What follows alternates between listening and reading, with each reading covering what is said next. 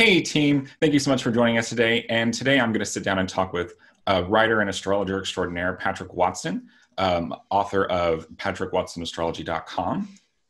Thank you so much for joining me here today, Patrick. Oh, you're very welcome. Thank you so much for having me, Brian.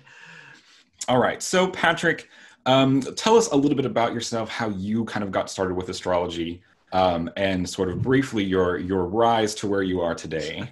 All right, yeah, sure. So the quick bio is basically I came into astrology through my mother. She had Oh, taken astrology courses in the 70s, and she had a big astrology book collection. And I was always curious about my horoscope, but I wasn't sure which sign I was in because sometimes it would say, that I was a sun in Libra. Other times it would seem to indicate that I was a sun in Scorpio. So I asked my mother if I was a Libra or a Scorpio, and she told me that I was a Libra. So that was when I learned that it, came down to the specific time that you were born, that told you whether or not your sun might be in one sign or another. So that time passed, and around like 14 to 15 or so, probably around my Saturn opposition, mhm. I I devoured my mother's book collection, and I started reading the charts of my brothers and my family and my friends at school, and I kind of became known as like the the astrology guy in high school. I remember after school, like people would come to me and like ask me to look at their charts for them. So that was kind of the very beginning of my career in astrology, I guess. But I then got on MySpace, and I connected with Chris Brennan and Nick Dagan Best and others on the MySpace horoscopic astrology group. And I believe you might have been there. Probably towards the very end, Yeah, yeah. towards the end. Yeah, I think you were there. So that was when that's when my studies really took another leap forward, when I was introduced to traditional astrology and Hellenistic astrology. And so I went to my first conference around 17 or 18. I think it was 18. It was 2006. So um, I became just so ensconced by that. And then when I got to college, I co-wrote this political astrology blog with Chris Mhm. around 21. And And what year was that? that was at the very beginning of 2009. Okay. So we're kind of at I guess we could say we're close to the Jupiter return Mhm. of that time when I began blogging. And so I did that through college, and I was kind of divided over whether or not I was going to continue my studies in astrology or in music. And I couldn't really decide, but I ended up deciding to go ahead with music. And I was sort of doing astrology on a part-time basis and writing articles on my own site by that point after I graduated in 2011. And I began doing more paid readings closer to the end of my 20s. And then I was finally able to make the switch from doing astrology part-time, switching away from my job as a music teacher to doing astrology full-time last November 2018. So I've been doing astrology now full time since that time, and I've just become more and more busy. And I made videos on YouTube, and I did a lot of articles on my website, and horary, electional, rectification, natal services and consultations. So that is how I started and how I kind of ended up where I am now. Excellent. So speaking more, where you are now, now your focus is primarily, it seems to be your professional practice and maintaining your writing. Yeah, I would really like to continue my writing. I used to be a bit more prolific, Hmm. but I have become very thankfully quite a bit busier with clients. So I am currently in the process of figuring out how to better manage my time so that I can kind of devote energy to both, because I really like um, practicing astrology with clients. Number one, it's always an amazing source of wonder and awe that you get at the astrological phenomenon, continually presenting itself in ever more interesting and novel ways. And you can only really get that by talking with the person whose chart it is, and kind of tracking the various cycles that are outlined by their chart, and that kind of time out the beats of their life. And I also love it because I never get out, so it's it's like I do get to talk to people, A little bit. yeah, a little bit.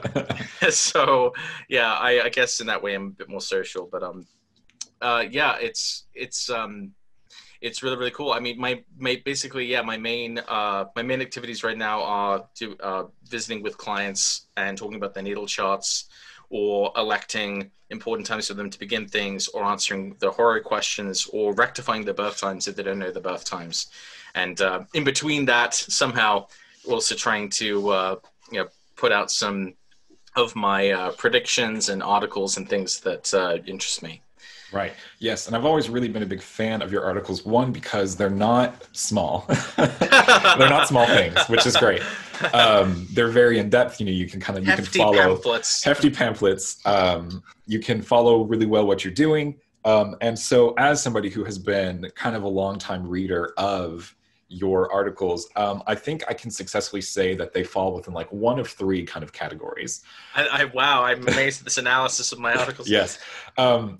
Like none of this is going to be super mind-blowing analysis, but first is, of course, your work on, of course, political figures, obviously kind of a continuation of your work for the political astrology blog. Yeah. So you do a lot of work with them. The second one is work on sort of like larger planetary cycles that you'll like dig into. You'll look back at the history for when things happened, what was going on, and kind of like, so what's to be continued? What's the future of this? Yeah. Who knows? Because it's all crazy and you can't really explain it until it happens, Yeah. And then the third one is arguably kind of my favorite.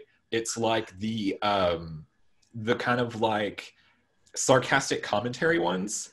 Most recently, if you have planets in fall or detriment, Lord. you are doomed. Right. Yeah. So those tend to be my favorites, I think. But of course, your work with political figures and with cycles are obviously very impressive. Thank you very much. It's very kind of you to say. But but the more like sarcastic commentary ones are great, especially because that one is fun. That if you have planets in fall or detriment, you're doomed. Because part of me is just like, man, I'm imagining like the blowback from people who just read the title, like who just read the title. No, it's such a bait. It's such clickbait. And they were like, I can't believe you would say this to people, and just like get all upset on social media. Don't even read anything about it, but just get upset about the title. Yeah, you have to read past the title. And then also like the photoshopping skills. Oh my gosh. Of like Kratos in like a fancy dinner party. Yes, yeah. I guess I picked up a little photoshopping / photo editing skills here and there. Credits to pixelar.com and Pixabay for the royalty-free images. Excellent. So since I've name dropped this article a little bit, the if you have planets in fall or detriment, you're doomed. Give us the elevator pitch for this article for people who who know that we're not just like making fun of people who have planets. Yeah. The basic idea is actually making fun of the idea that people are doomed if they have these placements, and it just I think we tend to think of planets in detrimental fall as being planets which are like weak or bad, but I would say more that they're just in environments which are not suited to their skills, and that in some ways, while those planets are in unwelcome or hostile environments, that they are still in a way needed, by those environments. For example, Libra is a sign ruled by Venus, and we would maybe associate this with like a dinner party, and Mars is kind of out of place because you're supposed to be polite at a dinner party. You have to be, gracious, but Mars is not. And so Mars kind of struggles in this kind of environment.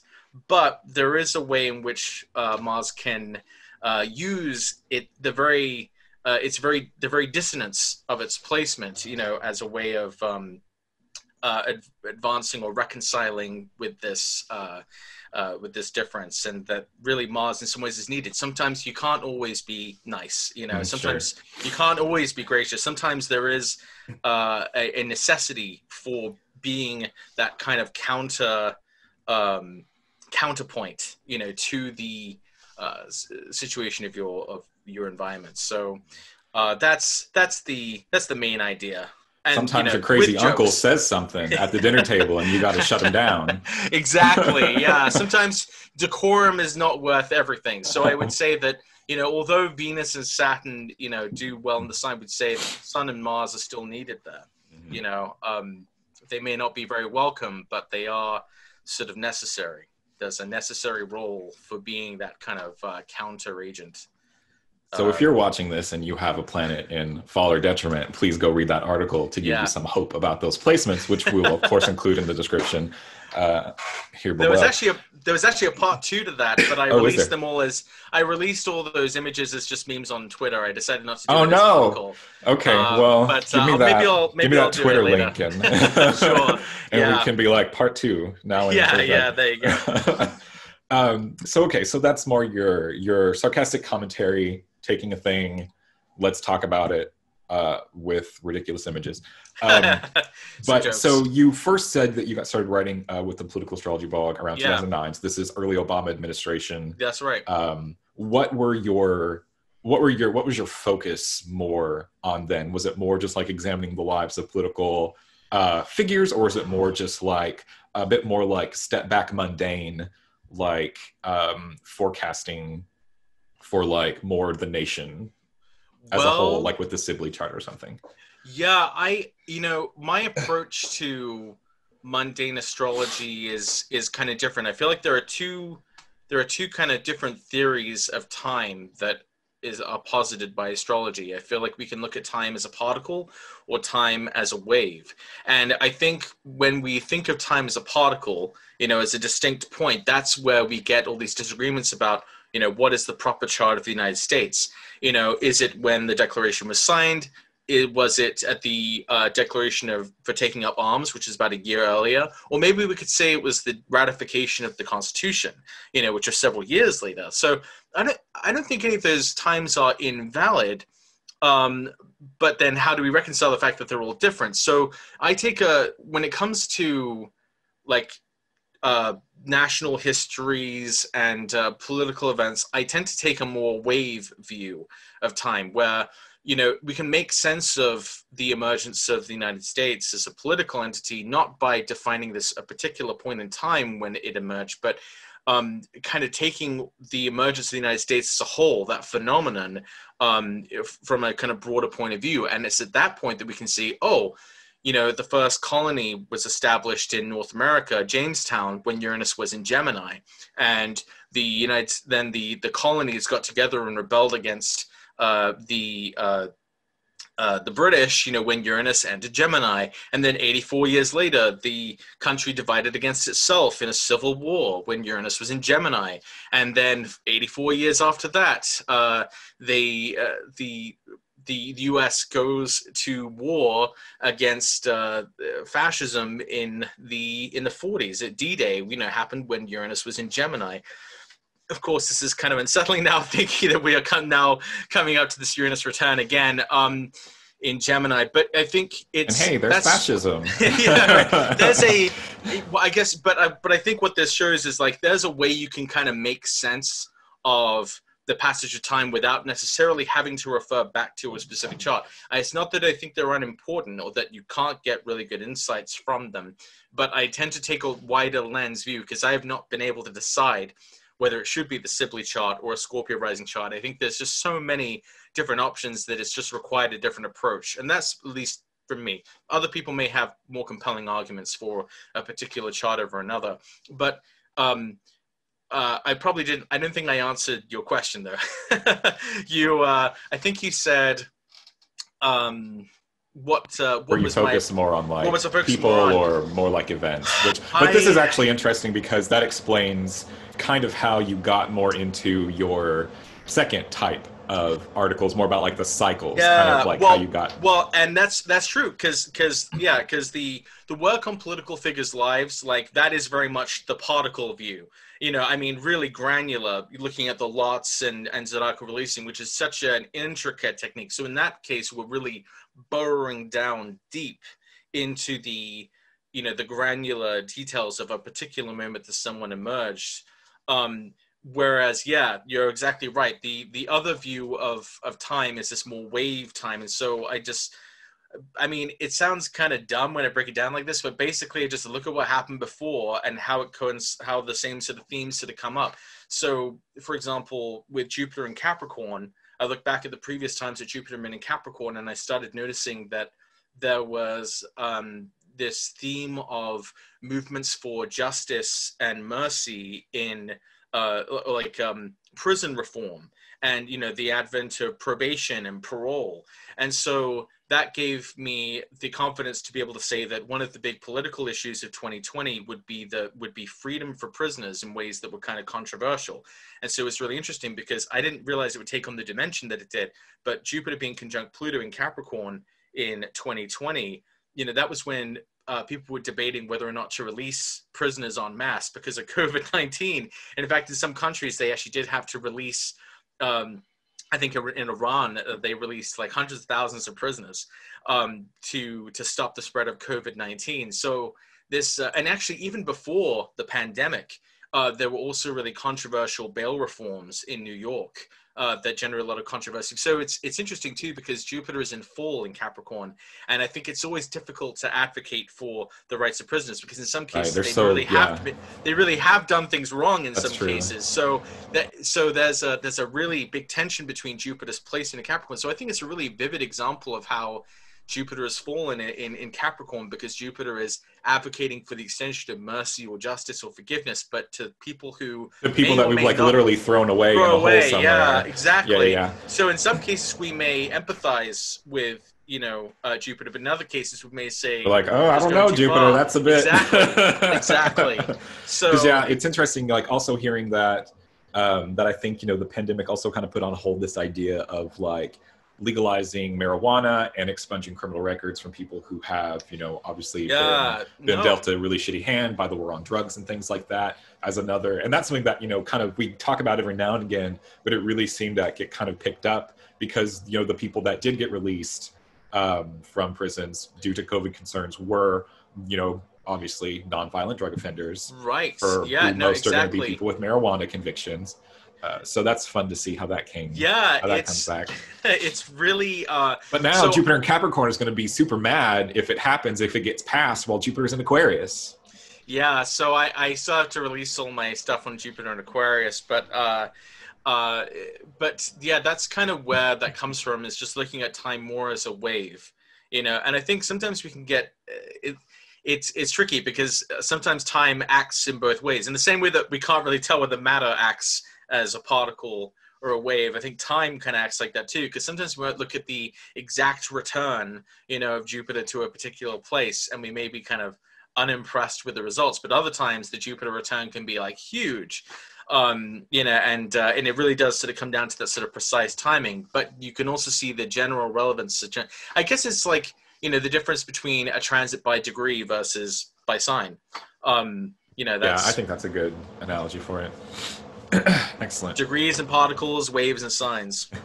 Whoa, that's the sign. Like that's the title of the book.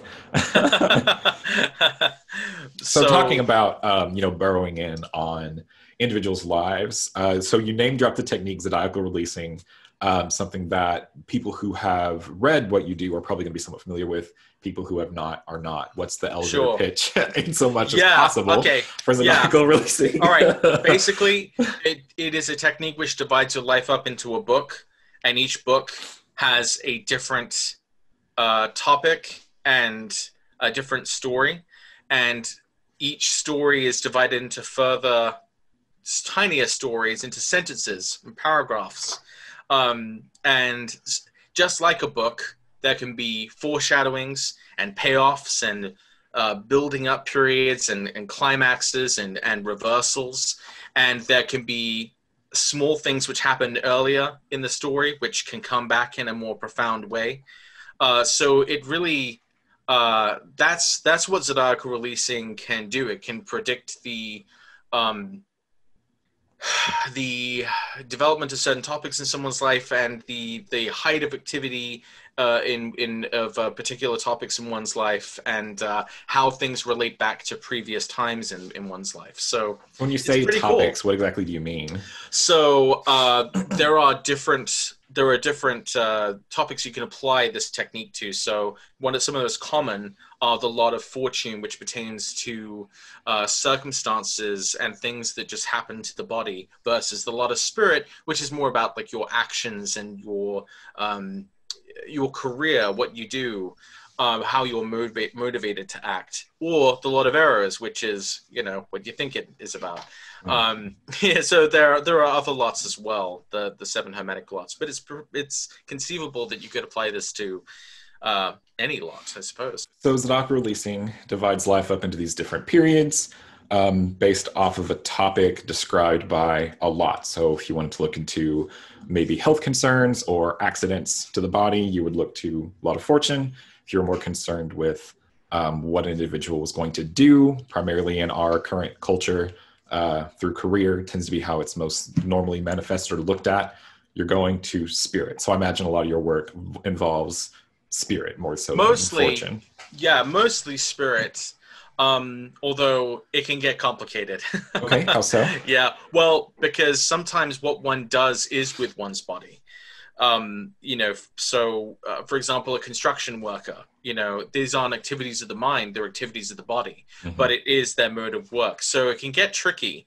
Or if someone is a dancer, then what they do is with their body, but it's, so there's like an overlap in an extent between the health and vigor of one's body versus like with the trajectory of one's career. Yeah, absolutely. Yeah, there's a huge there's definitely a semi-permeable kind of barrier between notions of what's truly circumstantial versus what's truly a result of one's actions. So yeah, sure. It's tricky. Oh, that's a philosophical debate there.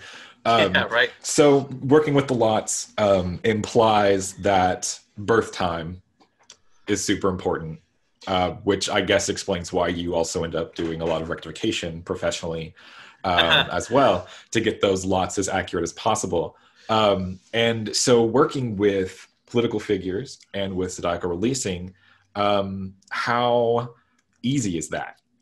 Well, one of the reasons I like to use political figures for using this technique is because they usually have a record of, races they've run, and there's no ambiguity, right? They won it or they lost. Of course, not all election losses are necessarily bad for someone's life. It just kind of depends on what sort of leads, what it leads to next. But that's kind of one of the reasons I like using politicians, is because they usually have a record of distinct like victories or losses. And so it becomes easier to identify like which sequences might belong to explaining a victory type scenario as opposed to a loss type scenario. And this is also really fascinating because then there's always, a new election coming. You have fresh data, coming in every so often. Fresh meat. Right. Yeah. This is also, this technique also requires you to have a pretty precise birth time. It also depends. I mean, in some cases, like if a lot is near a sign boundary, then you would really have to evaluate, okay, is this time more likely to be accurate? Especially if it sounds like it could be a rounded time, like if it's close to the hour. We just know that recorded birth times, even AA rated birth times, can be overrepresented, at the hour.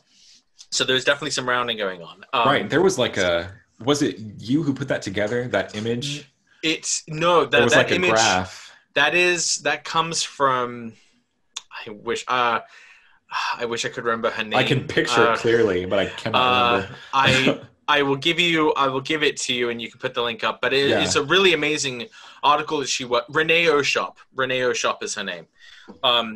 and she put together all of like the AA rated data by birth minute, and it's way overrepresented at the hour, like way more than it should be by chance. Right. And then it kind of goes down the further down you go. So at the half hour mark is also overrepresented, but less so than the hour, and so forth with every birth minute that ends in a 5 or 0. Right. So it just underscores the degree to which we have to be really, in some, like, especially when you're using such a granular technique like Zodiacal releasing to make sure that that birth time is correct, so that the positions of the lots are they should be. And this is cool too, because you can often use Zodiac releasing then to potentially narrow down what the birth time might be. If there are two potential options, then you can basically see, like, oh, if Lotus Spirit is in this sign, then it would indicate, peak periods happening here and here and here.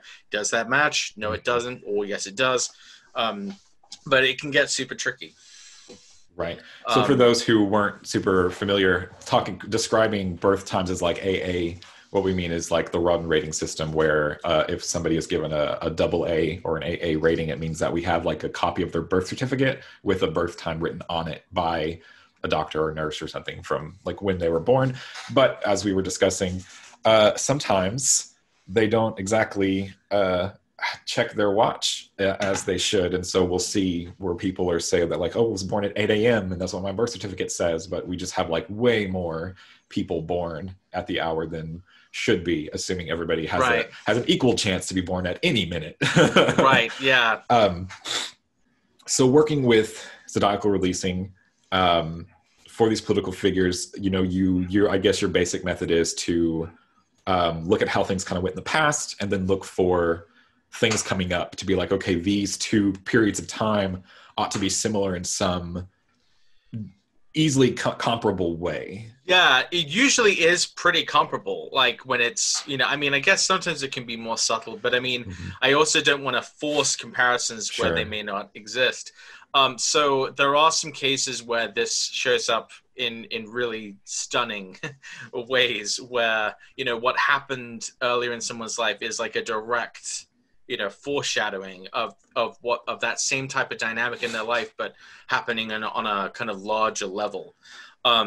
So it's one other thing you need to do this kind of research is you need to do a lot of reading basically about that person's life. So, my Google Play account, there's like tons of books, that I've like kind of half skimmed. Yeah. Well, and you have to be careful with autobiographies because you don't know how the person wants to present themselves. And sometimes there's things you can get, though, even from a source which might be more biased. There's still some important things that you can kind of glean from about a person's life. Like, even if they're trying to cast them in the best light, there are still some things you might be able to latch onto as like, okay, well, this was like a distinct positive, or this was a, there's sometimes things beyond the text even, that you can kind of infer about someone. But I try to stick to the dates, of like when things happened and the most undisputable, kind of version of events. And it can lead you to make some really interesting observations about things that could happen to them later. And it's especially weird when it doesn't actually make sense. Okay. Like when you it's especially with like in cases where you can't imagine why someone would, why are you doing so well? Well, yeah. Well, because like, for example, I saw like in Romney's chart back in 2012, he was at this big Leo period or whatever, which was contacting the ruler of the spirit. It was basically why he lost the 2012 election. But the weird part is that I could see kind of down the road in 2018, he reached a loosing of the bond to Cancer that mirrored when he won the 2012 primary. Now, initially, I was wrong in thinking that it was going to be a redo, basically, of his like running for president or something. Although he did try, there are articles that show that he had inquired about making a primary run against Trump for the 2020 election. But but the way that it worked out is basically the loosing of the bond in Romney's chart was his election as the Utah senator. And usually, when like in the recent past, you know, someone losing an election, someone losing a presidential election, usually that person doesn't return to public service in any way. You wouldn't expect necessarily, and plus he was in his 60s. You know, he wasn't A spring chicken. yeah, he wasn't a spring chicken, so it would have been harder to imagine. It would be hard to imagine in 2012, after having just lost, that he would actually find his way back into a position of prominence. But so in 2012, I was kind of going like, okay, yeah, he's losing, you know, this time, but I'm like, but I'm wondering what's the 2018 election all about? Like, why is that? Why is he kind of going back into this sort of more prominent period of political activities that he's been involved with last time? Because when he experienced the same period on a lower level back in 2002, that was when he was elected governor of Massachusetts. So it's like, okay, what is happening? You know, why would this? So it was counterintuitive in 2012 to think that he would be, you know, in a position of prominence again. And he totally did. I mean, that's exactly what happened when he reached the losing of the bond to cancer. He won the Utah senatorship, and he kind of had a more. The other really cool thing about the contrast between those two periods is in the foreshadowing period, he was reaching the head of the GOP, but in the loosing of the bond, he became its pariah. Right. You know, like, because he was like the one senator to stand up against Trump and vote, you know, against him in the impeachment from his own party. So it's a really stunning, you know, contrast, and it's especially interesting too because I think there's a degree to which, I mean, maybe this is more inference, but I feel like in some ways he was. I don't know. The way he's talked about his resistance to Trump has been in terms of how he feels freed, and you know, in his conscience, he feels like he's doing the right thing, and he's freed from like the shackles, loosening of partisanship. Right. Yeah, exactly. Yeah, and it's like, what? You know, so we can sort of get the impression like, oh, he was like, you know, really holding back in some ways as a presidential candidate, but now he's freed. You know, his spirit literally is kind of more loosed. He's just, you know, going where he's vibing. He's vibing in so much as a 60-something-year-old man can. Yes, yeah. So it's those kinds of insights which you can get into someone's life that can tell you about things that happen later, and it's weird, especially when you don't anticipate that anything more would happen. Unfortunately, there are things with Trump that provided he lives through, you know, the next several years, that he will be living out kind of things that he has previously done. You know, the 2028 election, for example, is something I would not expect him to be involved in at all. Right? If anything, we might think 2024 he might try to run again, but at this point, it would make absolutely no sense to say that he would run in 2028. But according to this technique, 2028 is the year that corresponds to when he ran as an independent. He left the Republican Party at the end of 2011 and decided to run as an independent, and that process starts taking shape in 2027, according to this technique. So we'll have to see. Yeah. You can rub it in my face if I'm wrong. No, but not that. I was just thinking, like, because it almost sounds like, you know, this idea like breaking away from a thing. It like, to me, it would almost seem like he can't do it, but maybe he like gets the stage started for like his son or something, and like how that works out, because he'll be 80 in a couple of years, 82 around that time. Although I'm there with you. Like, what does this look like? But you know, talking about Trump and predictions and all this, and Zodiacal releasing in 2016. Every astrologer was super excited to be able to predict, you know, who they thought was going to win the presidential election. You yourself made a prediction off of that, and can you walk us through a little bit of your process? Sorry. Yeah, sure. Yeah, sure. So I thought, well, one, I think, just to spoil the story, I was wrong. Um, I screwed up.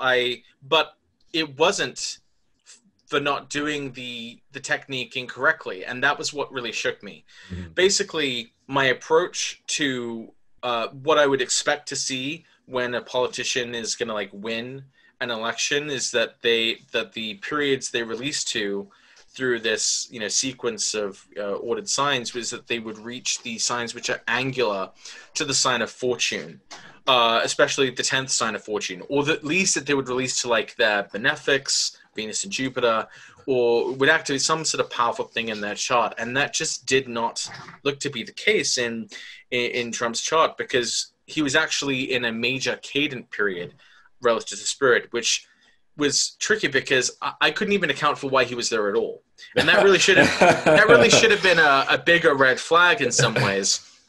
And so I couldn't really account for why he was there at all. So I just thought, that combined with my lack of imagination that the country would stoop so low as to elect such an obviously unfit candidate to the nation's highest office, I felt it was pretty clear to predict that he would not win. And I also was using we didn't have a confirmed birth time for Hillary, and I thought that she might.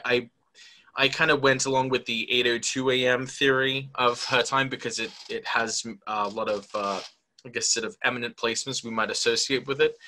Um, Even though there was technically more evidence to point to 8 p.m. being the proper time, so I tried to use Zodiacal releasing on Hillary's chart with this time, which was unconfirmed, and there were kind of mixed indications, like the times that she would be going into from that birth time, like had previously coincided with times of losses and victories. So, I given all else that I was thinking, including my own sort of biases or what have you, I figured that I couldn't quite explain it, but I was confident enough to predict that Hillary would win, and I was wrong. And this really sent me into kind of a weird tailspin after that election, because it was my Saturn return, and I took it pretty hard because I had I'd seen this technique kind of work over and over again with relative consistency. And so I was really racking my brain, like, how is it possible, that he could have been elected with this cancer period? And people had sort of different explanations of how he could have been elected during a cadent period. But it was finally when Chris Brennan alerted me to some of these kind of asterisk comments in Valens about how in certain cases one lot might predominate, or in other cases from Serapio, who says that in some cases the lots may switch, that I kind of had this realization, like, what if we reversed his lots? Because if we reversed his lots, then there would be then it would change the sign, which was the angular sign. It would change his angular signs from the cardinal signs to the mutable signs. And so when I flipped it,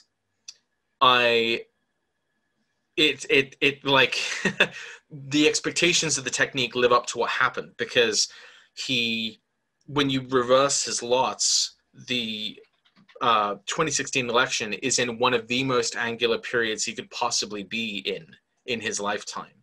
And it's like, okay, I'm not saying that I would have been able to overcome enough of my biases to be able to really confidently predict that Trump would have won in 2016 had I done this before the election, but it absolutely would have explained why he was there at all at that level, and it would have been a much stronger case for why he would have won, because the exact time that he won the election corresponds to when he first announced that he was going to run in 2012. So there was kind of a connection between the beginning of that kind of campaign that he started in 2011 and the end result of the 2016 campaign. So we were to draw a connection between those times. We would say back at the beginning of 2011, he was just about to come up with his sort of birther nonsense, basically. That was sort of, but he was on this sort of ascendant rise. But what was great about that is it allowed me to project forward. And there was a moment in May 2011, at the beginning of May, when Trump was basically humiliated at this dinner, and he was, he was made fun of by Seth Meyers and Obama at the White House Correspondents' Dinner. And then not only that, but a day after that happened, the death of Osama bin Laden was announced. And this was such a huge crush, I think, to Trump, because he'd been making this argument that, like, Obama's like this anti-American, Muslim, and he's born in Kenya and he's not American. And then Obama comes out and does pretty much the most, like, sort of stereotypically badass American thing possible, short of riding in on a unicorn with a Big Mac and shooting a shotgun. He killed Osama, gave the order to kill Osama bin Laden. So it was just a few weeks after that Trump dropped out on May 16th of 2011 and said, even though I'm at the top of the polls, I'm dropping out. So he drops out, and the sequence that he was in at the time that he dropped out on May 16th, 2011 corresponds exactly to a period spanning November 2020. So I was like, oh my God, that's what's going to happen. He's going to be similarly kind of humiliated. And like, it's not just a defeat, but like really kind of, in the worst shape, he could be in, it's really like very profoundly kind of humiliating. And so I didn't realize that it would go to the lengths that it did, because it would be bad enough just losing. You know what? People lose elections. That happens. It's quite another thing to insist that somehow you didn't lose and then continue to, defy this outcome, and to do so without any evidence and without any kind of merit, and being, having case after case thrown out by judges from your own party. It's just sad. Like, it's, to borrow a term, sad, that is pretty sad. And it all seemingly relates back to this episode from 2011. He essentially the 2020 campaign was like a redux of that small period of time in 2011, where we saw the same kind of dynamic play out. He was on this sort of high, of notoriety, and it all came kind of crashing down in this, fire, of hubris. So this is then, I guess, the difference between your prediction in 2016 and your prediction for 2020, which you released, like a year before the election even happened. Yes. Was that you've had this realization that, for Trump, his lots need to be switched, and you're just, so like, for now you're working with this assumption that his lots are switched, is what you like. Yes, exactly. So short version is 2016, I applied the technique as is, exactly as, the default, lots, nothing sort of altered. And in 2020, because of what happened in 2016, because I was so profoundly shaken, I was forced to reevaluate my assumptions. Thankfully, I did, and I switched his lots, was able to see that this made sense of his life. His whole life became much more intelligible. I could account for everything after that point. And so that was really a huge moment. I actually made a video of the Donald Trump ZR breakthrough, like the day after I found this, because I was so shook by it, because of how radically it changes the outcome, of what we would think would have happened. And in 2020, I worked with that assumption that they had to be switched, and it was correct. In fact, not only was I correct about him losing the election, but I was also able to see previous times that he had quit political races, and that particular sequence repeated on November 23rd of 2020. And November 23rd, 2020 was several weeks after the election, but it was actually that was like the date that Trump basically gave the go-ahead for the transition to begin. Right. So I remember it was as close as we yes. could get. It was as close as we could get to like a concession. Mm-hmm. Even though he was still challenging Not in court, it was the closest thing we could get to his. It was the first material thing that happened, which signaled that he recognized what had happened, and Um, so it was a tremendous validation of, I think, these kinds of correspondences, which you can investigate through this technique of Zodiacal releasing. sure, because I remember being really kind of interested in this idea that the lots might need to be switched. So I was hoping that you could talk a little bit more about that, because I'm familiar with the idea that, like, if somebody is born with both lots of the same sign, you advance spirit to the next sign, correct? Yeah, Yeah, yeah. There so are that some there are weird some, rules. yeah, weird rules where if things overlap or something happens where we kind of adjust it. So kind of, was there a sort of like criteria given in the Yeah. text about when we So might want to flip? yes, exactly. So this is getting a little into the nitty gritty, but I'll keep it as Sure. straightforward as possible. In the text of Valens, and remember, Valens is the only author we have who we even have any kind of information about this technique at all. He's the Hmm. only person who actually wrote about it explicitly. And so he does say that if the lot of fortune and or its ruler is Okay. unable to witness the ascendant, Okay. Thank. then the other lot may take on the qualities of that lot. So, and the same in vice versa. If the lot of spirit and or its ruler is in aversion to the ascendant, or he says, I think, falls amiss, which is Uh-huh. what I presume he means by that, is when it's in aversion to the ascendant, that the other lot will take on the signification of those times. He says something like fortune becomes spirit. Huh. So it's so when you apply that analysis to Trump's chart, he was born with Leo rising, as far as we know. Sure. So if he has the lot of fortune in Aquarius, then the Lord that can see the ascendant by opposition, but the ruler is in the 12th, which is an aversion to the ascendant. So that would be one potential count against his lot of fortune being able to represent fortune topics.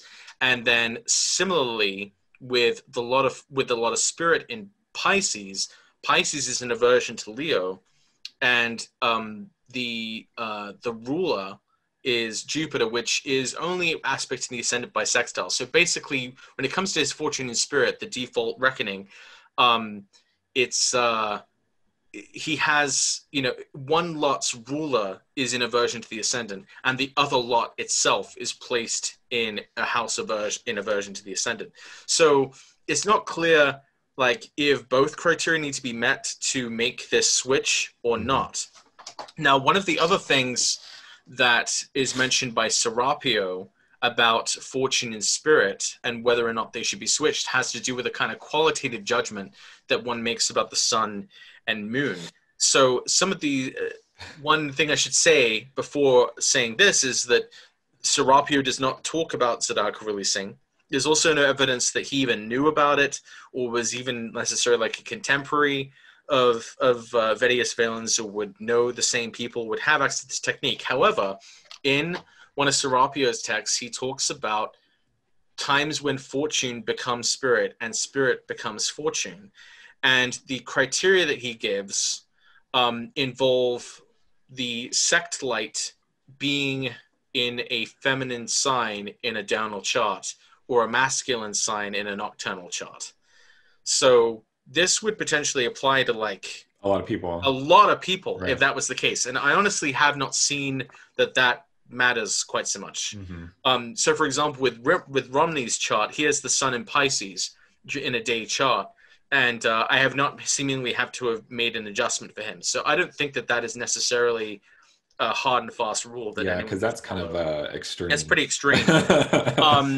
The other a couple of the other things he mentions is if the sect light is not rising in the east. So basically, if the sun is to the west of the midheaven, then we would say the sun doesn't have enough solar Buff. qualities to represent spirit, the corresponding lot. And he also says if a star is in the bounds of a planet which is out of sect. So if you're a day chart and you have the sun in the bounds of Mars, Mars is contrary to sect in the daytime, so we'd say that that was another count against the sun being able to be considered as being effective enough to represent the topic of spirit.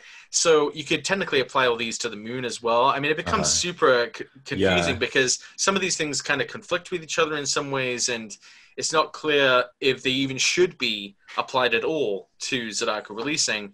But what I thought was really interesting about Trump's chart is Trump does have the sun in the star of the bounds contrary to sect. He has the sun in the bounds of Mars.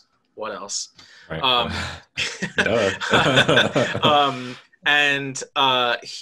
But the really important thing I think in Trump's chart is not just that he has some of his his lot of spirit in a sign which is averse to the ascendant, and the ruler of his spirit fortune which is in aversion to the ascendant, but Trump himself was born at a lunar eclipse.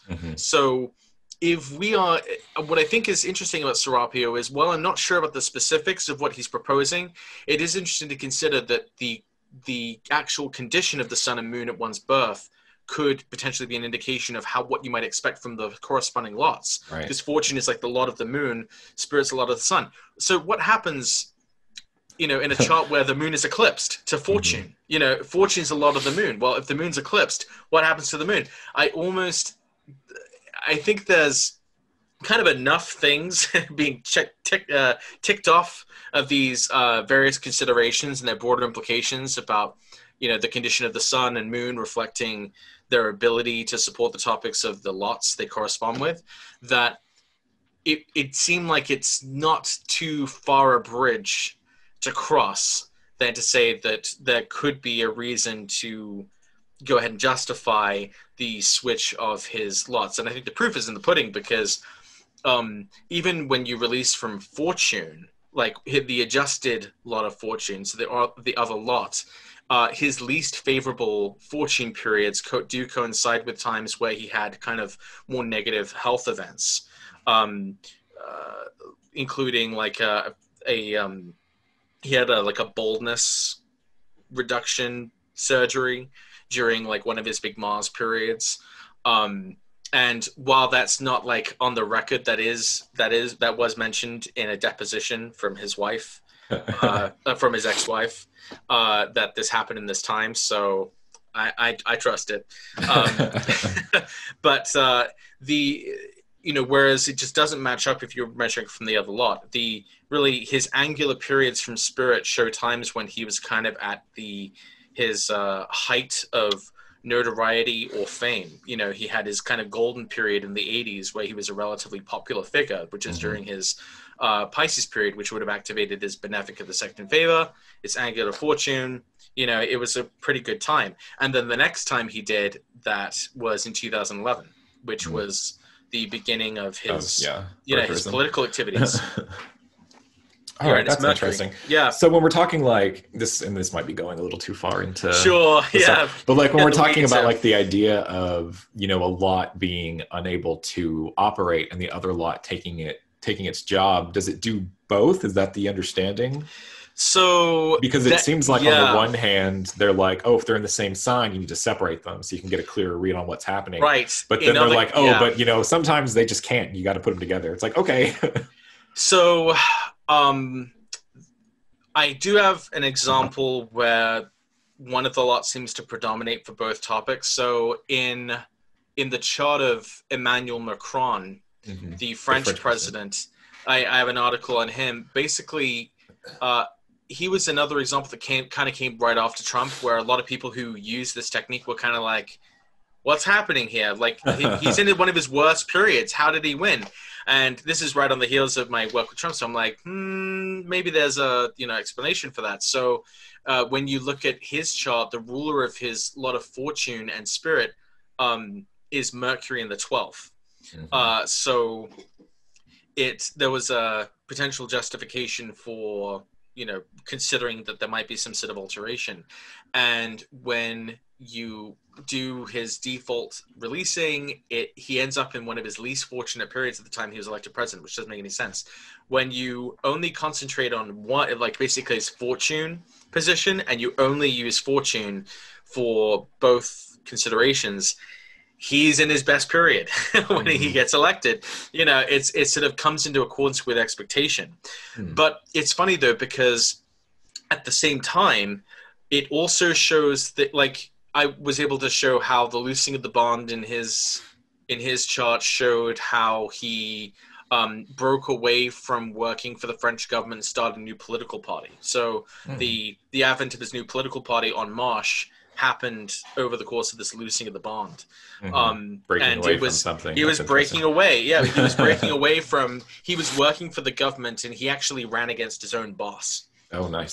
So pretty kind of a big deal. And but I'll also say that it also captures things which happened to him outside of his control, because right after he was elected, he went into this really hazardous looking Mars and Leo period. And or it was like I think it might have just been a loosening of the bond to Leo containing his Mars and Leo. And that was the beginning of the Yellow Vest movement, which he did not, like, I mean, you guess you could say he caused it, or was the instigator, or was the sort of catalyst for it, but he didn't have control over that. The loosening of the bond coincided with when this video went viral, which kind of kicked off the Yellow Vest movement, and it's funny because even the images, of those Yellow Vest protests, is everyone in these big yellow vests? You're thinking Mars and Leo, everyone's sort of wearing these sort of yellow, the kind of almost like hornets, Right. or something. So this is this big sort of politically sort of hazardous time for him, and he actually goes into a major level Leo period right before the next election. This upcoming one? Yeah, the upcoming French election. So I think, you can understand, like, based on, the past, history, like, why it would be pretty straightforward to say, oh, hello, cat. Yes. He's probably not going to make through, be elected next time. So it's kind of eerie, because I mean, you're basically getting insight into things that you shouldn't know. I mean, that's kind of what astrology is for. You're getting kind of insider information. So before we kind of head out, I wanted to talk a little bit more about, we talked about it for a minute there, but I want to talk a little bit more about the what you called the Trump's humiliation sequence. Yeah. You said it's something that here at us now in January of 2021, it has started, or it is about to begin. It already started. Yeah. Okay. So back in November is when it started, kind of officially. I mean, I guess it depends on how wide you want to zoom. Basically, the reason I called it the humiliation dropout sequence is because I noticed when I looked at the Zodiacal releasing sequences, for every time that he's dropped out of a political race, he had this combination of Capricorn and Aries. And he has run for he dropped out on October 23rd, 1987, or October 22nd, 1987, which just happens to be the day before I was born. That's funny. It stuck out to me, and so that's when I started kind of tracking it. He also, I am part of his humiliation. Yeah, there you go. Yeah, exactly. I was born at the humiliation sequence. So he also dropped out of his run in 2000. On like February 14th, he dropped it before that, but then he released this article basically just saying I was so mistreated, as you do. Yeah, as you do. And then he also was going to run for New York governor in 2014, and he dropped out of that. He dropped out of course of the 2012 election twice. Once on May 16th, 2011, and then again on February 2nd of 2012, when it was kind of basically too late for him to continue running.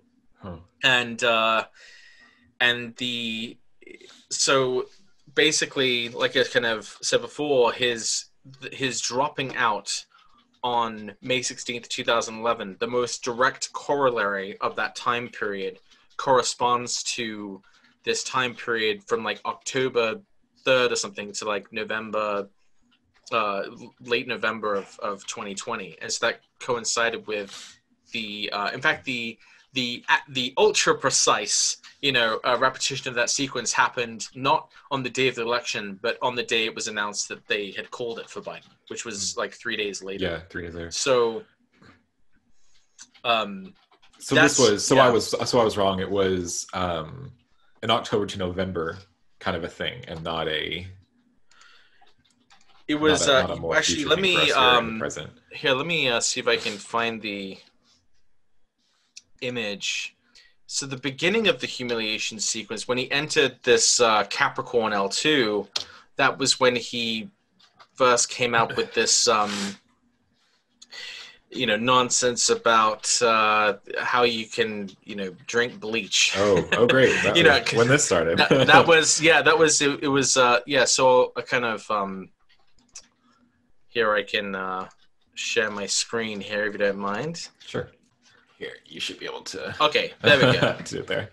So basically, this column here is the level 1 period. So the first one was 30 years, next one was 12, next one 15, next one 8. And so it was July 8th of 2010 that he entered this Gemini period, and that was this was right as the Ground Zero Musk controversy was happening, and like Trump kind of got involved in that. Saying he would be willing to buy the property that it was on, and seemingly this began the time when he, sensed there was a sort of opening or something, into tapping into these sorts of fears in the American populace, because it was right after that he came out with all this birther stuff, kind of out of left field. So it was in that time period from July 8th, 2010 to February 27th, 2012, that encapsulates his birtherism, the subsequent, humiliation in the beginning of May of 2011, and then him dropping out February 2nd of 2012. And so the major level version of some of those events occurred basically from April 16th, 2020, and 27 months thereafter, sort of refers back to that May of 2011 period. So I was kind of expecting him to start, having a sort of equivalent sort of humiliation after April 16th. And this is when he was, going on about how, drinking bleach and, imbibing light somehow would cure you of COVID. And it's funny because he really backtracked that, and he never backtracks anything usually. So he really he seemed to have sensed that was kind of sort of crossed a line of ignorance there.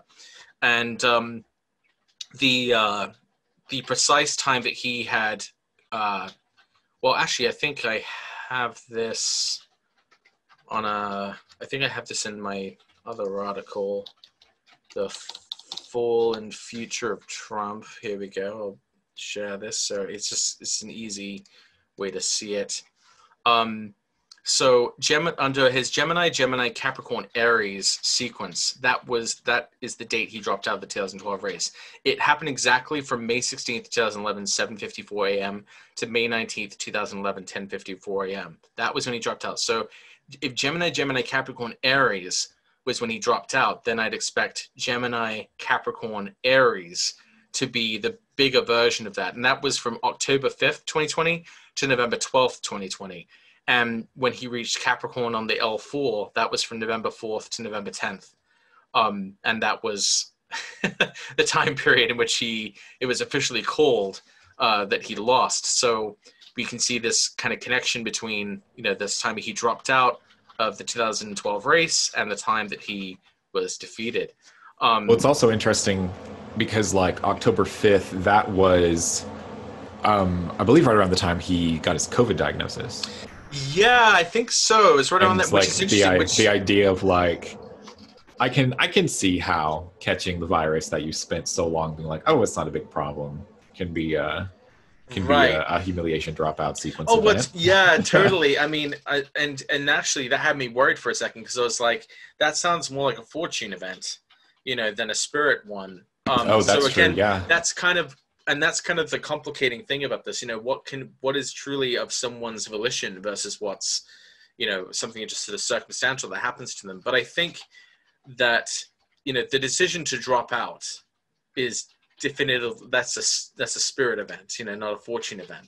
Yeah, because that's a thing that And you're deciding and yeah, with your own volition to do and accomplish. right. And I guess the way that this works as a spirit event, because although he couldn't control who voted for him or how the vote was going to turn out, I guess this is the beginning, really, in some ways, of his denial of what had happened. So it can be complicated. Oh, and I also found this neat pattern of this sort of rising Gemini, Capricorn, Aries theme. The first iteration was dropping out of the 2012 race under Gemini, Capricorn, Aries. But then he actually had to begin this presidential transition team in case he lost the 2020 election. He was legally mandated to begin that process on April 30th of 2020, which just happened to be under Gemini, Capricorn, Aries. And so then he reaches like the kind of the big boy version of this, under by November 7th. So that's, and then even more hilariously is the fact that, on Inauguration Day itself, he reaches like a doubling up of this Gemini, Capricorn, which is highlighting his Mercury and Saturn in the 12th. So, which kind of gives you this impression of, being in a weakened state or a defeated kind of state, so being sort of exiled or what have you, overcome by one's enemies, one might say. So it's really just an amazing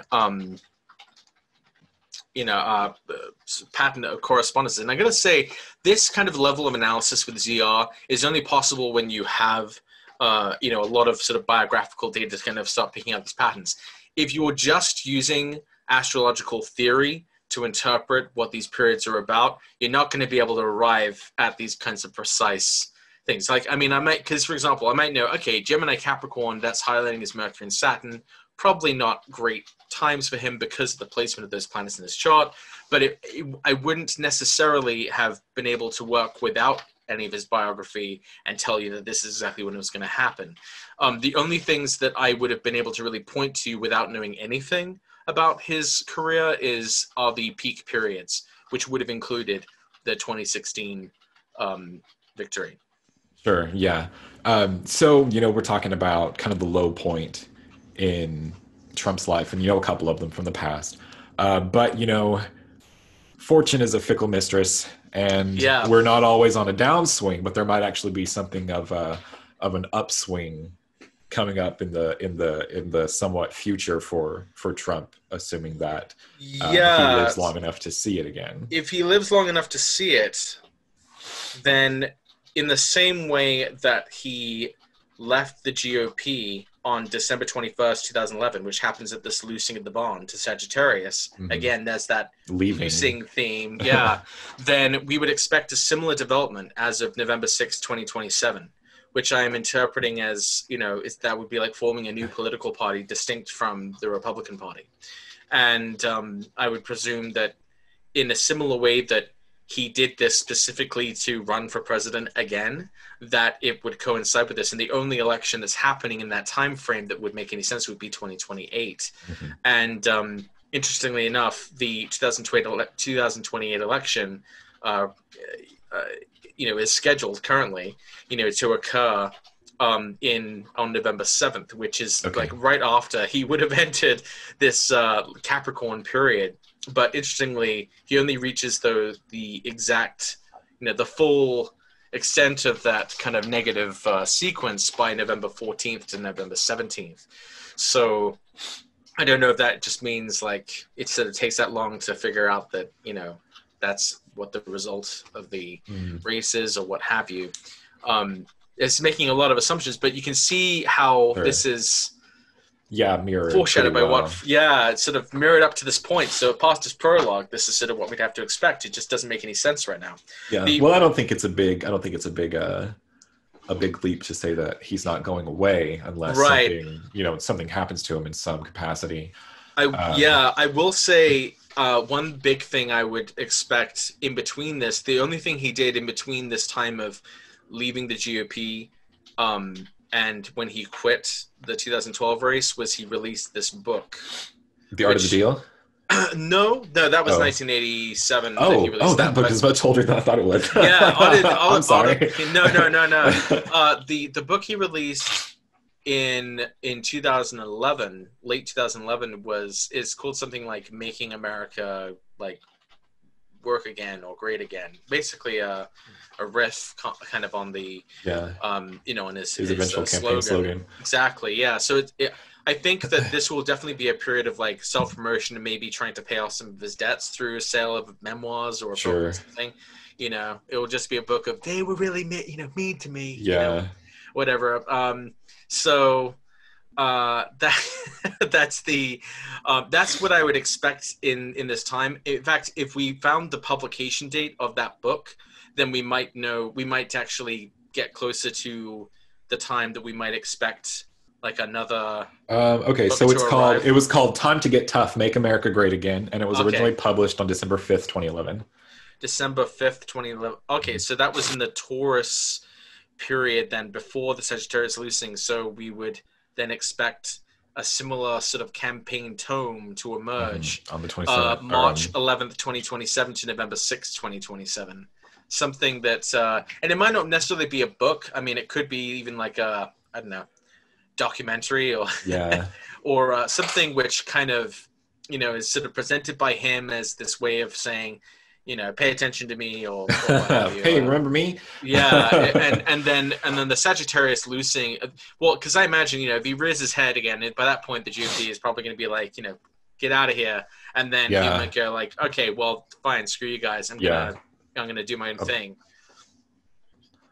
So I feel like, and the one kind of weird thing is, while he will be super old at this point, he will be really close to his Uranus return. Oh, that's true. And he was born with the Sun conjunct Uranus, and you can even track kind of the different phases of his career through the different signs that Uranus goes through. So the fact that Uranus will be coming back to his natal Uranus in Gemini, close to his Sun, I mean, it's provided he gets there.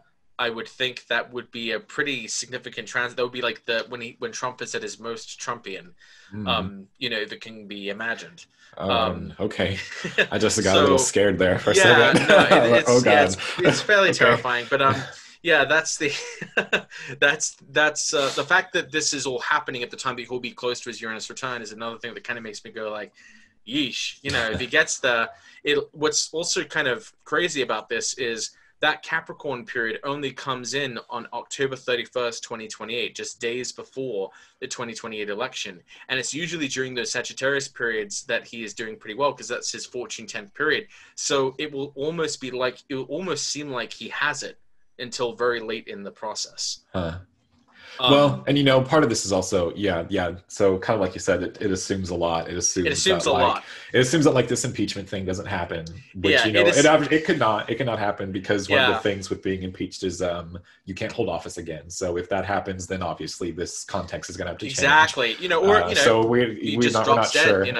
Or he could just drop dead and none of this matters because he doesn't reach it. Yeah, exactly. So And I guess that would be a whole other topic of discussion, is looking at and some of it is like he might not be there anymore to have this, but like, does he become like some sort of symbol in some way that lives on past his mortal coil, or like, what we'll see. I guess we'll see one way or another. I think that's probably pretty likely. He won't be forgotten. Just probably not the way he'd prefer. So that is that's how I kind of had the confidence to put this out there, even though it doesn't necessarily make a whole lot of sense intuitively.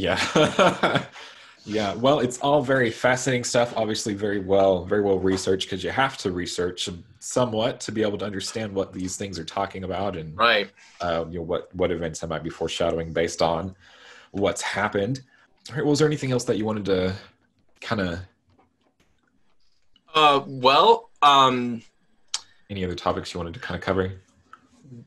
I mean, I guess the thing that I keep getting asked, and the thing that I'm always sort of thinking about, and I wonder what your impression of this is how do you reconcile, the greater benefic and the greater malefic being together?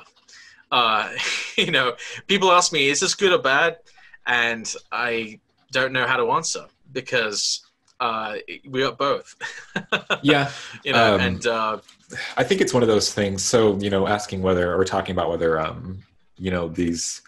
the conjunction is good or bad. I think it depends a bit on what the context is and who you're looking for, or like who you're looking at it for. right. Because one thing I've always kind of described it as, or like seen it, if I was like drawing like a cartoon picture of it, is it's like Jupiter is like this half inflated balloon, and Saturn's like a rock that's tied around the string that's just like barely off the ground, and they're just kind of like that's the dynamic. Like Jupiter's being held yeah. down, Saturn's being lifted up. Neither really like it, but that's just kind of how they are. Yeah, Is it a good thing or a bad thing? It's it's both. I both. mean, it It's depends both. on what it's going to be. Right. There's like this whole larger conversation because it is, the Great Conjunction, and it starts like this new 20-year chapter in the world. It's off to a rocky start. I don't Well, think no anybody. thanks to the Mars and Uranus and all those other things, which are also interacting with it at this time. But And so it's always difficult. I think, people look to astrologers for answers about the future in some capacity. And it's difficult, especially with things like this that represent like these big shifts and things, because it's like, it's so hard to imagine things that aren't here yet. And I know that sounds like a cop out, but like one of the no, things I like to point to is like, if you look back at like fields of industry that people are involved in like the 1900s, like almost 50% of American workers were involved in agriculture. Now it's down to like 3-4% because of like nobody could have imagined like the innovation that came that made it a lot easier, the different fields that opened up that people went into. It's just like you don't lack imagine it until you see it, and it's yeah, like, lack oh. of imagination. I think is one of the biggest hampers to making predictions, because it's just if something's outside of your imagination, that it might be hard to even conceive that it would be a thing. Yeah. But I'm always really kind of intrigued by that. Like for example, before 2020 started, I mean, everyone was so. I mean, it was hard to know how much to really lean into how bad it looked. Oh yeah, Because absolutely. it was like, what could this even be? Yeah. Because one of the big, I mean, the two things I said about 2020 that I will take credit for, I can say that I did not focus on the disease aspects of Saturn transits or Saturn Pluto Sure. combinations, although you can certainly find those. People like Richard Tarnas talked about it at length in his book Cosmos and Psyche.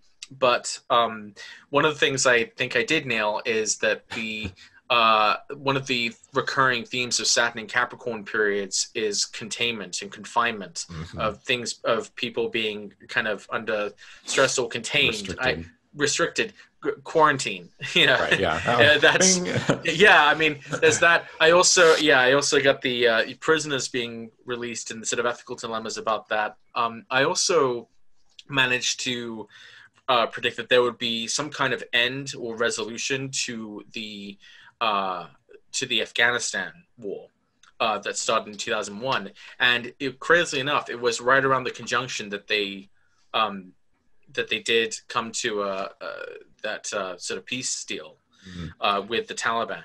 Yeah, I think my only thing that I was like anticipating in 2020 was like another market crash. Which did happen. Which did happen. Obviously not in the way I anticipated, because it was precipitated by COVID concerns. I had no idea that was what it's going to be about. I did think early in the year, though, but I didn't have like a date. Yeah. I figured it would be close to January.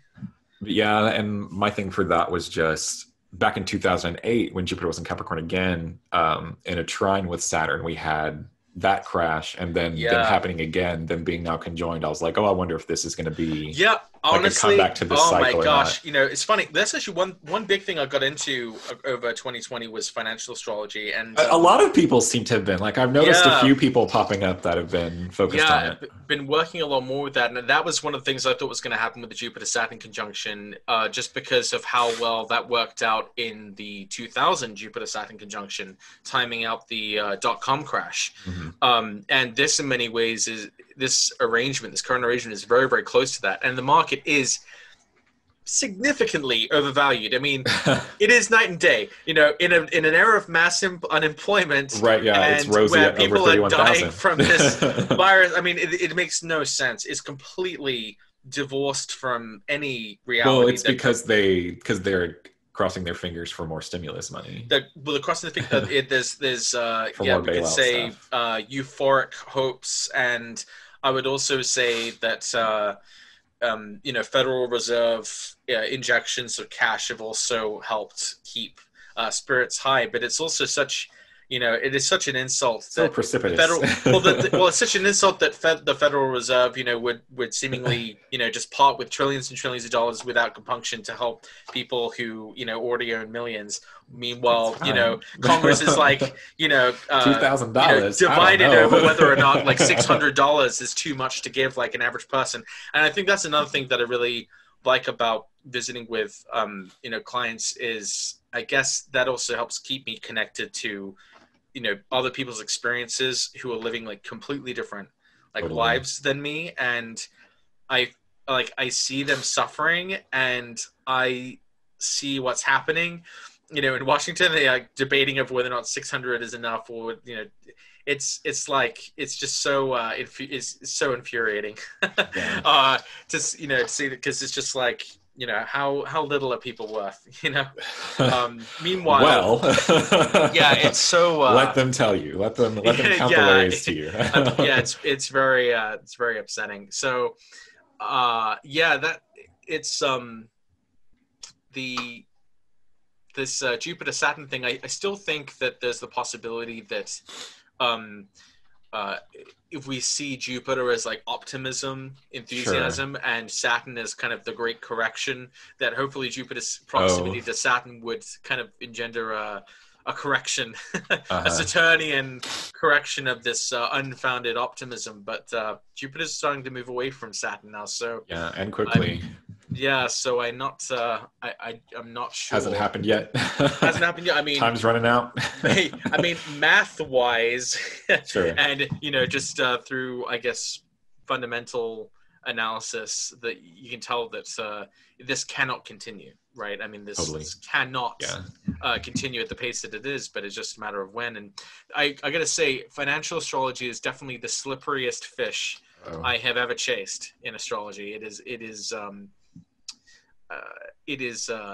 I know there's a lot of work that's been done on it, but I'm there, man. I can't tell whether people who've cracked the code are being forthcoming about what they've Totally. discovered. Right, right, right, right. um because it some things you think would work don't seem to, and Oh. then it's like there's like another set of rules in some Oh, ways great. for dealing with this kind of Some more lot switching.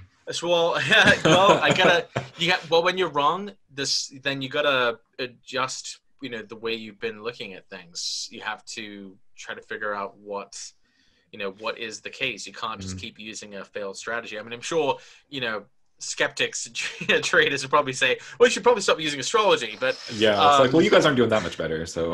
right. Well, and that's sort of my response to that as well. Is, well, no one can explain, Yeah. why the market is so crazily, divorced from just common sense and the reality of the economy. It's Mhm. we now can say for certain that the health of the stock market has nothing to do Yeah, about how with. well people are actually getting by, which I think should be the true measure Well, of it's actually kind of funny because I health. remember, back, oh Lord, a couple presidential cycles, there was this big thing like Wall Street versus Main Street. Mm-hmm. And now that like that conversation has just died completely. Like we no longer really have that as like a concept. Like now, I guess people It's are never so been more invested. stock. Yeah, but it's like, yeah, it's never been more stark the difference, but now people are like so much more invested in um the concept that like the healthy, like a good stock market means a healthy economy. And it might just be because the shoe's on the other foot, and the party that was saying that is the one that's now I would also think that in power. another thing that I think would really is making a huge difference this time as well is the fact that um, so many more millennials are now involved in trading. Like, they're not necessarily millionaires, but they are, they're using apps like Robinhood, and they actually have some skin in the game. And people who've done like early investments in cryptocurrencies are seeing such phenomenal returns right now that like you are seeing the average person finally being able to benefit potentially from these sort of market movements, but it could end in tears. Absolutely, at any moment. At any moment. Although I gotta say, I experienced the loss of future profits. I thought that top of Bitcoin was going to be that solar eclipse, so I took my money out right before it like shot up to 40,000. Yeah. So I lost out on those Bitcoin things. It's come, okay. easy go. It's okay. I mean, it will come back down again, and there's a whole other discussion to have about that, because I think that one of the big problems with crypto and why it's so volatile is because people are treating it fundamentally as a commodity when it's actually a currency, which is like not the way we don't do that with anything else. Imagine if people were doing this with like the euro, or the yen or something. Like, that's not what this is for. This is it's supposed to be a currency, it's not a stock. But in any case, so yeah, I've been thinking a lot more about the astrology of finance this year, and it sounds like you have been too. I mean, I haven't really been thinking about it so much as just like watching other people be like more involved with it or talk more about it, who are millennials. Now that you mention it, right. The rise of the millennial financial astrologer. So yeah, that's interesting. It makes it makes sense to some. I mean, I guess really the stock market should be like for the public and average person. I think the original idea of the stock market is that the citizens of a country would be able to partake of the country's economic success when almost like a giant co-op. Like, if the fortunes of the country rise, then so should the shares held by the citizens. I think that the people who have the most to lose or the most to gain, have tried to obfuscate this process and make it seem like it's not for the average person. And in many cases, people don't have like the extra money to be able to even make, an investment or buy a share. And they're struggling with just surviving. So why would they care about, the looking at a good stock to invest in? I mean, I think there's, but I do think that among millennials, we're seeing just sort of pockets here and there of people who maybe have just enough money to get involved in it, and thus there's just more interest in it just because it's accessible. Robinhood makes it really easy to just go, and I think the ethos of that app, I think, is also pretty succinctly summed up by its name, right? I mean, this is a way that millennials can buy into getting into the stock market if they see it as, sticking it to the man. And that's certainly a way that I see it. I'd like to thank Robinhood for sponsoring this video. Right? Yeah. Yeah. A free advertising. You're welcome. I do not use Robinhood, just for clarification. But yeah, and I also think that like finances are one of those things that is another well-documented thing that leads it to be able to be tracked alongside cycles. So you can always go back and look at what a different stock or commodity market was doing at a certain date, and find whatever was going on with that you think might be going on. And I actually I really love the internet because it has made a lot of this searching for information and times and dates and stuff a lot easier than I imagine it was beforehand. I can't imagine. Yeah, I mean, really, this is an amazing. This could not be in a more amazing time to be an astrologer and be into astrology, because we have tools at our disposal that like would just make Ptolemy's head fall off. Like, I mean, this is just, phenomenal, what you can actually do. I take it for granted every day, but, when you really think about it, it's extraordinary. Yeah, and it's easy to take for granted. But all right, Patrick, thank you so much for being here and talking with me today. One final question for you. Yeah. If there's any technique in astrology that you think somebody ought to pick up, look more into, or put more credence in, what would it be and why? And is it Zodiacal releasing? No.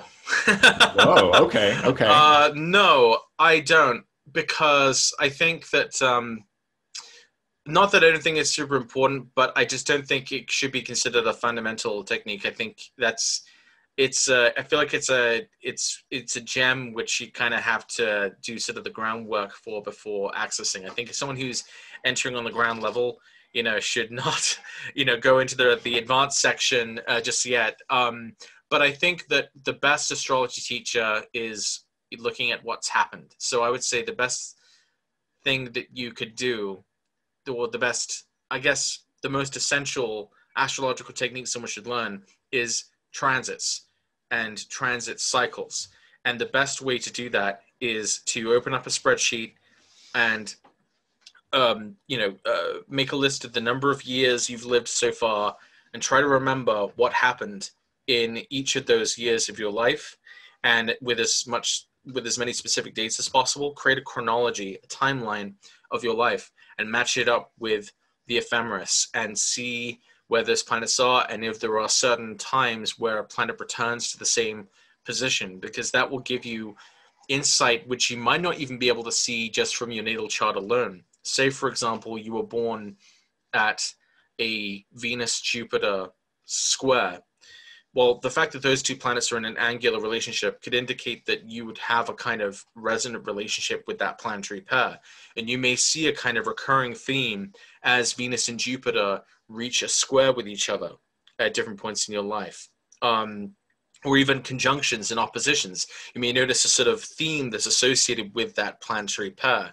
And you would only be able to get that kind of insight by seeing how it's actually played out in your life.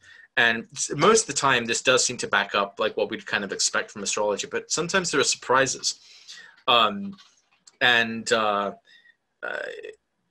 For example, you might think that Venus transits are usually sort of nice or pleasant, but you may notice, like, if you have a particular resonance or affinity with Venus retrogrades, that maybe it's not so pleasant in your life. So really your own life, your chronology, and how it matches up with transits and transits in a cyclical context, I think, is one of the most important things that someone can look at and learn, because it's pure astrology. It's the most basic and essential form of it. Is just studying the sky and looking at what happened. Because it's kind of goes back to the fundamental roots of astrology, of Babylonian omen watching, and it just going back to, okay, this amazing thing happened in my life. What was happening in the chart? Like, what was happening in the sky? And that will be your best teacher, is history and your life. Yeah, absolutely. All right. Curveball. Very good. Very good advice, because you can use it for almost anything after that. Exactly. As long as you've got that time, you can use it for anything. Yeah, exactly right. Yeah, you could use it for any, whether you're looking at solar arcs or so everybody go dig out your journals from middle school. Yeah. And, put all that stuff in a spreadsheet. Well, yeah, and ZR as well. That's really important. You get, if you remember, whenever you got like rejected at the school dance, oh no, don't ask anybody out on a date if you see those patterns come back. Exactly. You might see that come back, and you're like, oh God, the Blodge, but this is the magnified episode of when I got dumped at the middle school dance. Dang. Your past is still happening. All right, that sounded a little haunting, but with that. Yes. All right, thank you so much, Patrick, for being here with us today. You're very welcome. Thank you so much for having me. All right.